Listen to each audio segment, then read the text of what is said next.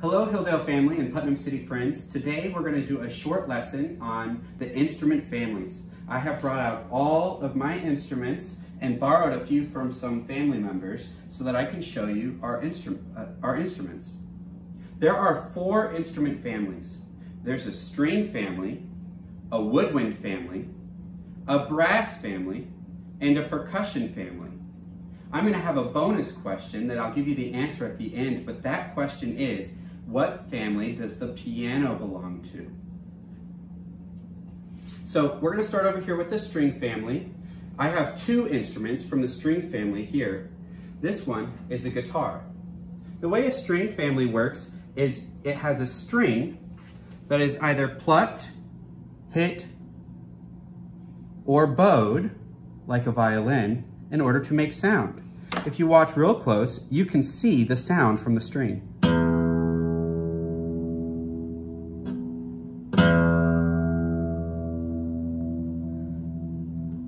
A guitar has 6 strings, and just like our ukuleles, for each of the strings, there is a tuning peg to change the note so that you can tune the guitar. Here is our ukulele. Many of you might be familiar with this one. It works the same way. It has a sound hole just like the guitar, but it only has 4 strings. Can you think of some other instruments that might belong to the string family?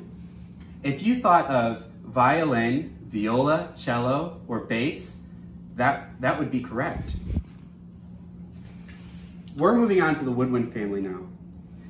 I borrowed my wife's clarinet so that I could show you the clarinet. The woodwind family has 2 groups of instruments. It has reed instruments, and then it has flute instruments. This is a reed instrument. The reed is this little piece of wood at the top. When you play a reed instrument, the sound comes from the reed vibrating against the mouthpiece when you blow air through it, like this. That doesn't sound very good though, so we put it on the rest of the clarinet to make a more pretty sound.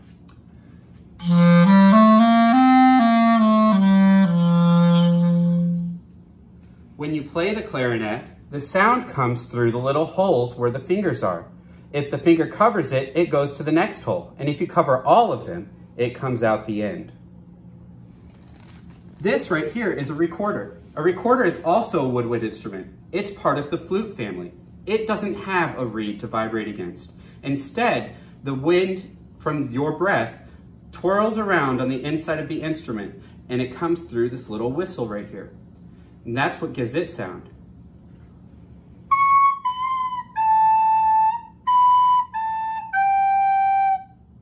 That's a recorder.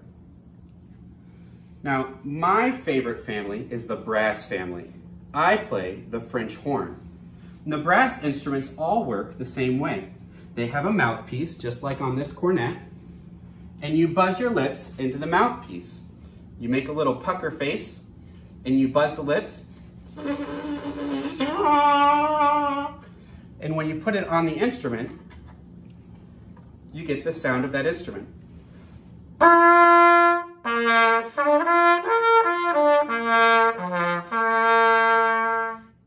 This is a cornet. A cornet is very similar to a trumpet. It has the same length of tubing that a trumpet has.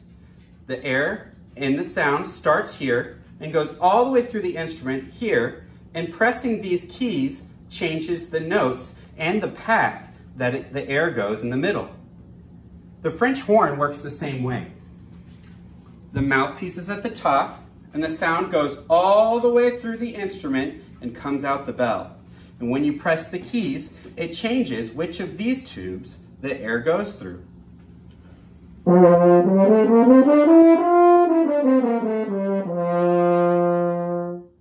A fun fact about the French horn is that if you were to take all of the tubing and stretch it out, it would be about 15 feet long. That's longer than your car. This is a trombone. A trombone works the same way as the other instruments, but it does not have valves in order to change the note. Instead, you change the length of the slide. The trombone has the buzz that starts in the mouthpiece, and it also comes out the bell.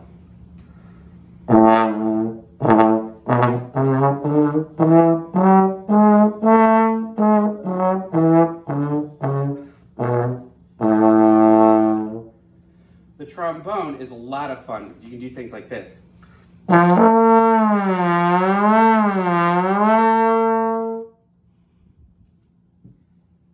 last instrument we have for our instrument families is this snare drum. A snare drum is part of the percussion family. A percussion instrument is anything that you hit, shake, or scrape. This is a drum, specifically a snare drum. A snare drum is an instrument that you hit with sticks. The snare drum makes two sounds. It makes a hollow sound, but it also has these things on the bottom of the instrument called snares. And that's these little things. To activate the snares, we turn on the pole, and that brings them up really close to the bottom of the instrument. And when they're on the bottom of the instrument like that, you get a different sound.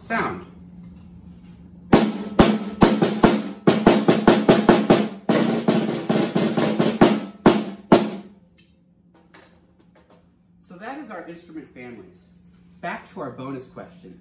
Do you remember the question? What instrument family does the piano belong to? What was your guess? If you guessed a string instrument, you would be correct. But if you guessed a percussion instrument, you would also be correct. Many people debate which family this piano should belong in, and oftentimes it's scored with percussion instruments because it has a hammer that hits the strings on the inside, just like in this picture.